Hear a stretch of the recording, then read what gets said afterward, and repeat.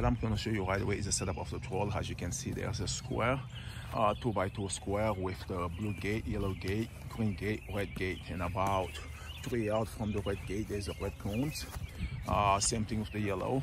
3 yards from the yellow gate there's a yellow, and 3 yards from the green gate there's a green cones I set up there. The way these things work is very simple.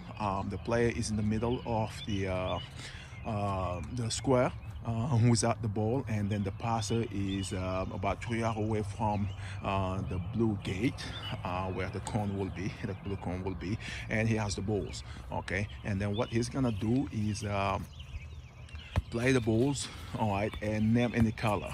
All right, if I said yellow, the player is gonna go all the way to the yellows and do a step over. All right, move to change of direction, come back to the gate, and then play. If I play the ball to the player and say the red, that means he's gonna go to the red cones and do a pullback and come back and play the ball to the passer, back to the passer. If I said green, it's just helping the player going on to the green cones and then apply do the coif and then come back and play. If I said blue, it's just to touch, play the ball back to the passer. If I don't say anything whatsoever, the player needs to be sharp and ready to play one ball touch. Good, red. Very good, buddy. Well done. Nice. Oh, somebody's on fire today. Good. Yellow. Nice. Very good. Now look over your shoulder. Good. Blue. Very good. Blue. Ready to control. Well done. Nice switch. Green. Nice. Red. Very good to me. Very good. You see the other foot. Well done. Yellow. Excellent work. Well done. Good. Relax the upper body a little bit. Well done. That's it. I like the speed you're trying to do it. Good job. Alright guys, this is a follow-up to the drills.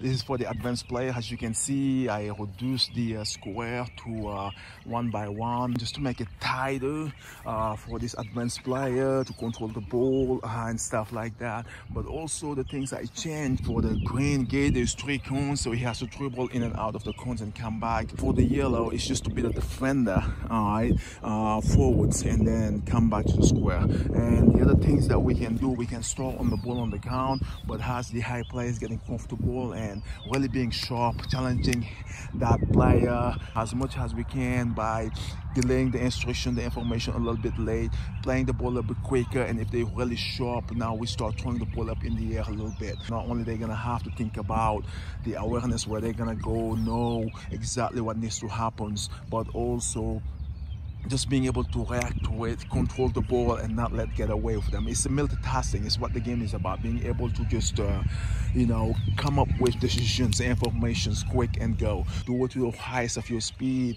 You can start slow. Again, we don't want this to be frustrating, but do not forget to warm up before getting it.